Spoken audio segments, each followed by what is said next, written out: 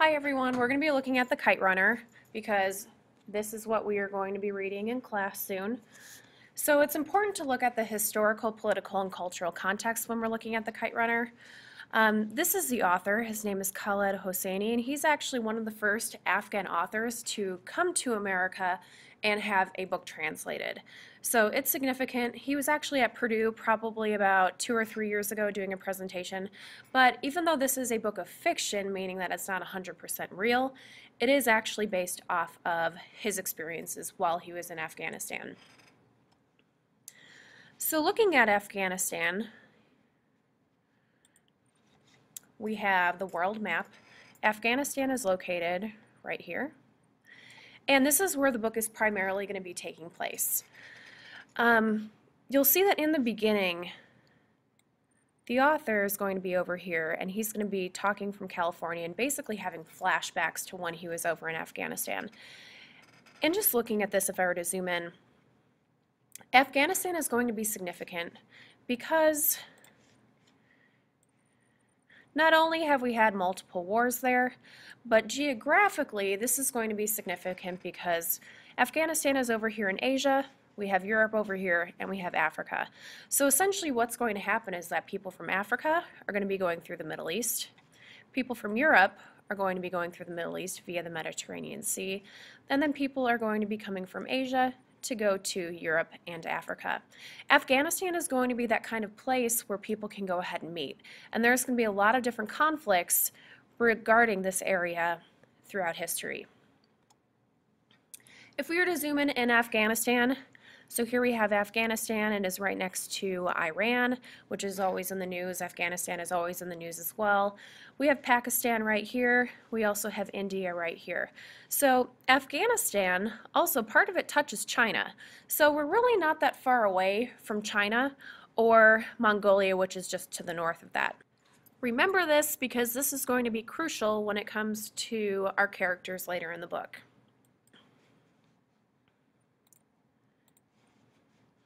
Kabul right here is the capital of Afghanistan, and this is where the author is going to be living, and this is where most of the story is going to be taking place.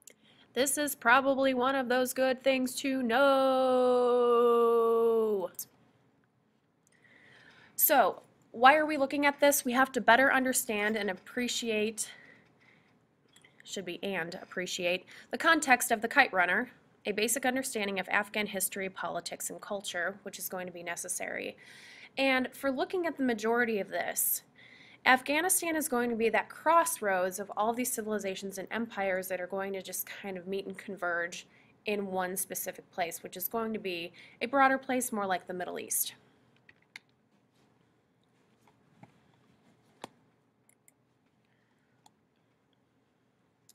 So what's going to happen is that Afghanistan is going to emerge as a nation around 1747. So about a hop, skip, and a jump before the United States is going to have their independence. And it's going to take a while for Afghanistan to finally be formed because we're going to have centuries of fragmentation, we're going to have centuries of rules by other invaders. And this guy right here, his name is Ahmed Khan. He's going to be crowned king. And people have seen him, Ahmed Khan, people know him as, or I guess Afghanis refer to him as Ahmed Shah Baba. They're going to know him as the founder of this Afghan nation.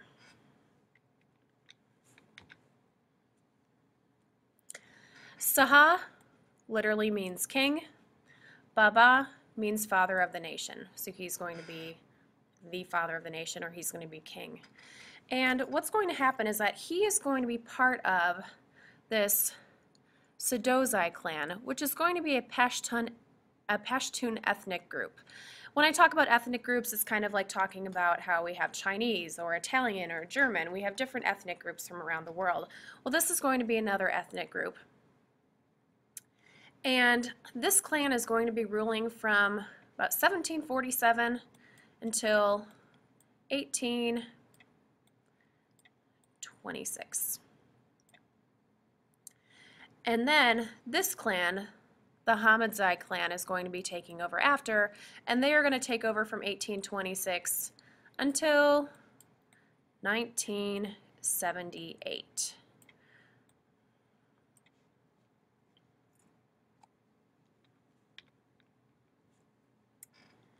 The very last president that we have is going to be Muhammad Daud, and he's going to be essentially a prime minister. Prime minister and president can kind of go hand in hand. Prime minister is a person who's going to be in charge of the country, kind of like Great Britain has a prime minister. And what he's going to do is that he's going to be prime minister from 1953 to 1963. So he's going to be in charge for about 10 years. And while this is going to be happening, we're going to have a lot of issues where power from the last Afghan king in 1973 is going to kind of play a role in this Afghan history. We're going to be talking about communism a lot, and I'm going to get to communism in a second. But what's significant is that in 1973, so 10 years after Daud was prime minister, we are going to be having a republic. So that republic meaning that we're not going to have a monarchy in charge. Instead, it's going to be a person who is technically elected.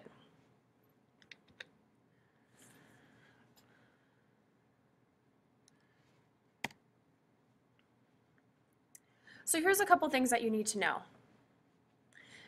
The Afghan rulers, so people like Daud, they wanted to have this really strong state. They wanted to have a very strong central government. They needed to have a government that would have good economic development. They wanted to modernize Afghanistan. They didn't want to be behind everybody else. However, there's a lot of things that really made this difficult, and two things that are going to make this difficult are going to be different countries. We're going to have issues with the British,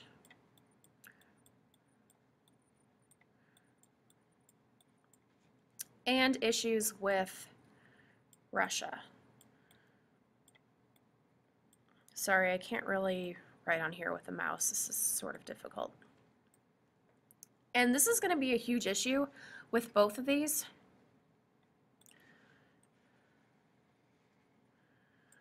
For the good part of the 19th and 20th century, so when I say 19th century, I mean the 1800s. When I say the 20th century, I mean the 1900s. So these two are going to contribute to Afghan history a lot more than you would really think. And so this begins what we call the Great Game. And this Great Game is going to be where, I'm going to go back to the world map. This Great Game is going to be between Great Britain,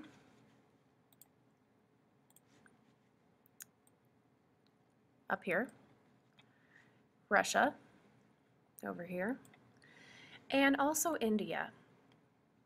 And the British at this point are going to have a really strong influence in India. And the reason for that is because the British are going to be kind of taking over everything that they possibly can have. So India at this point in time was very vulnerable.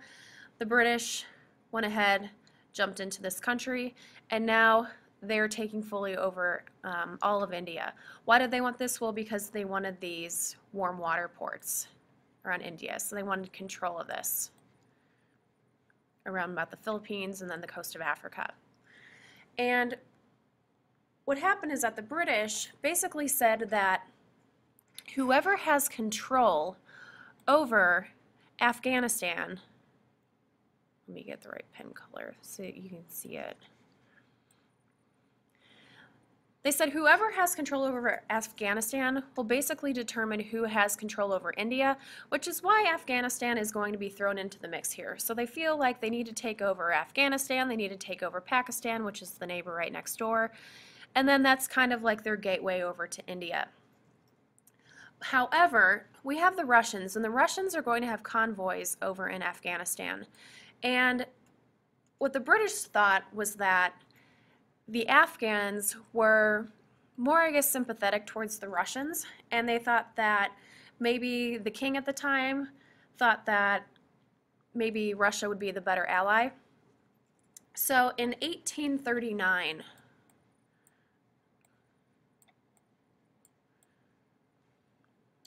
we have the British. They're going to invade Afghanistan because they are threatened by the fact that Russia has a presence over here.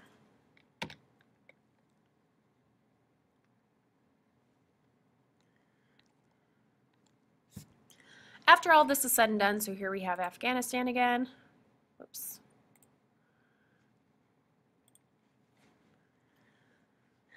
Afghanistan is going to become, there's going to be conflicts between Russia and Great Britain. Afghanistan is going to become kind of like a buffer zone, meaning that there isn't really going to be fighting in Afghanistan. The Russians and the British basically decided that we're going to agree to disagree. So they decided it's going to be a buffer state, and that both Great Britain and Russia are going to essentially make this country an area where they're going to transform it and do magical things and make sure that there's going to be really great power put in place and a nice government, all of that. However, there really is probably underlining meaning behind it, meaning that Great Britain or Russia is still kind of wanting to take over Afghanistan.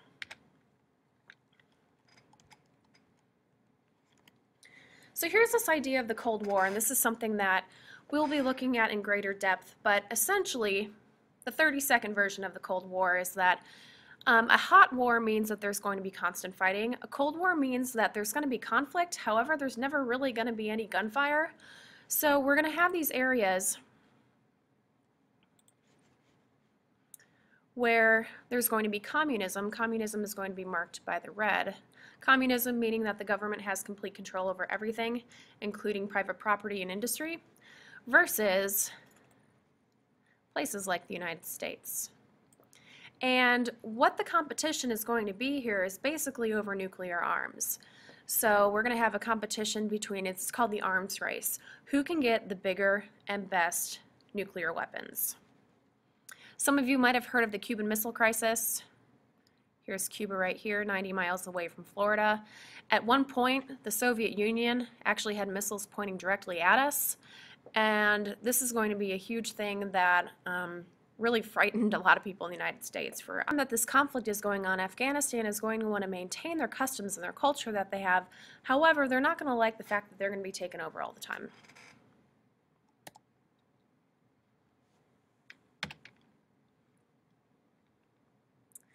So, I just kind of talked about the Cold War a little bit, but now we're going to go a little bit more in depth. So at this point in time, the U.S. government is going to be kind of like the supplier for a lot of different countries for mass production of weapons.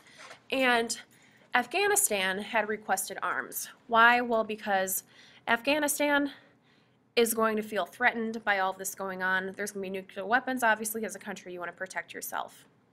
So the Afghans are going to turn to the United States. They say, listen, do you have weapons that you can help us with? Of course, the United States say, absolutely not. So remember that they had an ally before, so they're going to go to the Soviet Union. And the Afghans are going to say, listen, Soviet Union, I need your help. And the Soviet Union not only provided for the Afghanistan military, but they also built airports. They had thousands of Afghans who went to the Soviet Union for military training. And this was also the Soviets' opportunity to form a communist government within Afghanistan. So they saw it as not only a I'll scratch your back, you scratch mine sort of situation, where I'll give you weapons as long as you help our cause, but the Soviet Union also saw them as being vulnerable so that they could take advantage of them and also step in and create this communist government. Next, we have the Taliban. So the Taliban is something that we always see in the news. We're always hearing about the Taliban. It's important to note that the Taliban, even though these are Muslim people, they only make up a small percent of the population. We've talked about this before, stereotyping and how a small percentage of a group can make the larger group look bad. That's the same thing with the Taliban. The Taliban comes from the Arabic word talib, which is someone who seeks religious knowledge before he becomes a preacher in a mosque. So there are going to be religious roots here. They were the sons of Afghan refugees in Pakistan, and they attended Pakistani schools of theology. So these are people who were studying the Islamic religion. They became active In 1944,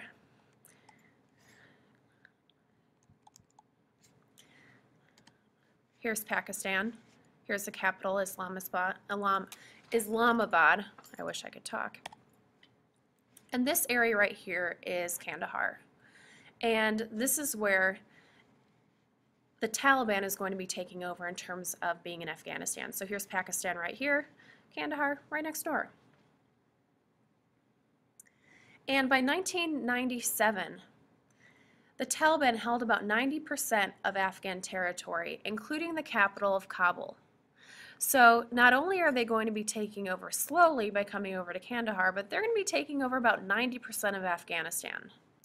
Slowly, of course, just not right away. So at this point in time, when the Taliban was forming and then they're growing exponentially, only 3 countries are going to actually recognize the Taliban government.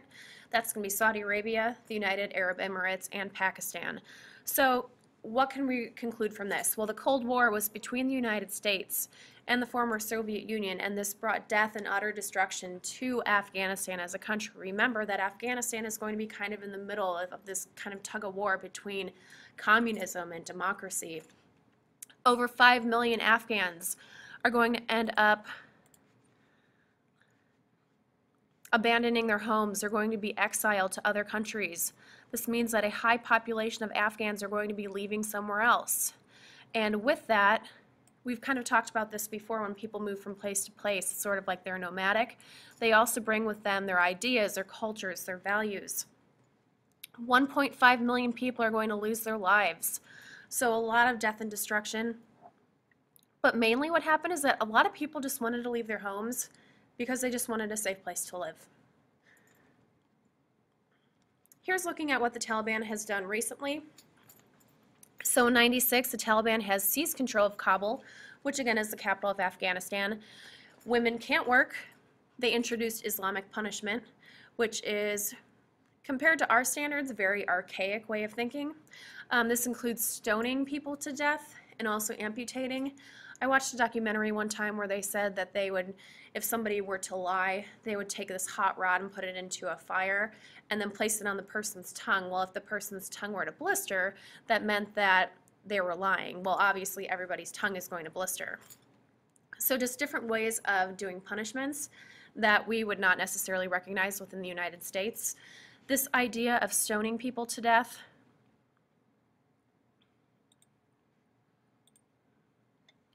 sorry, I want to get a pen color that I can actually see, is going to come up within the kite runner.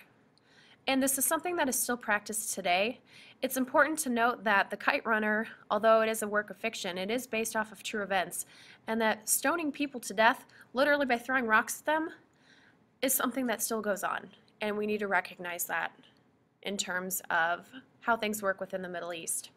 1997, the Taliban is recognized as legitimate rulers by Pakistan and Saudi Arabia, and now they control about 2/3 of the country, meaning of Afghanistan. In '98, the U.S. is going to launch missiles as suspected bases of militant Osama bin Laden is accused of bombing U.S. embassies in Africa. We have Osama bin Laden. We obviously know what happens to his fate. That's when Navy SEAL Team 6 is going to go in and assassinate him. In '99, the U.S. financial sanctions are going to force Afghanistan to hand over Osama bin Laden for trial.